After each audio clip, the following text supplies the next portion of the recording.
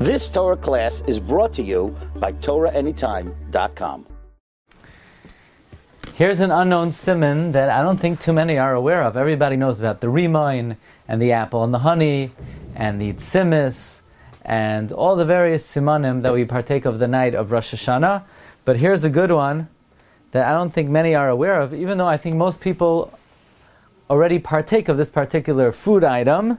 The minhag of Rabbi Kiva Yosef Schlesinger, the author of Lev HaIvri, his minhag was, on Leil Rosh Hashanah, he would have a potato.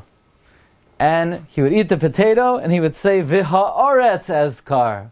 Tapuche adama. V'ha'aretz ezkar.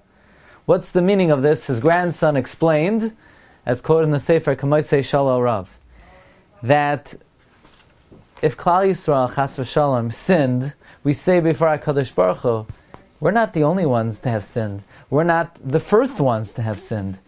It's the Adama that rebelled against HaKadosh Baruch Hu and did not produce eitz that the wood tastes like the fruit. Hashem said, eitz peri oisa pri.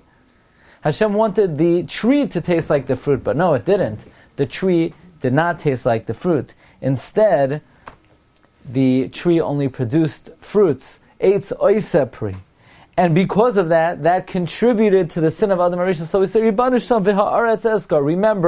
that what we were created from had already sinned even before our very creation. And this was a Meilitz Yosha, this is a Hamlatza, this is some kind of defense that the Lev HaIvri would offer on behalf of Klal Yisrael through the agent of the potato. Even the potato, Leil Rosh Hashanah, is Malamed Zechus on Klal Yisrael. May we have many Melitzei Yesharim in the din, Shol Bizoicha, for Shnas, Bracha, B'Hatzlacha, Chayim V'Shalom, Lanu U'Lechol Yisrael. Amen. You've just experienced another Torah class brought to you by TorahAnytime.com.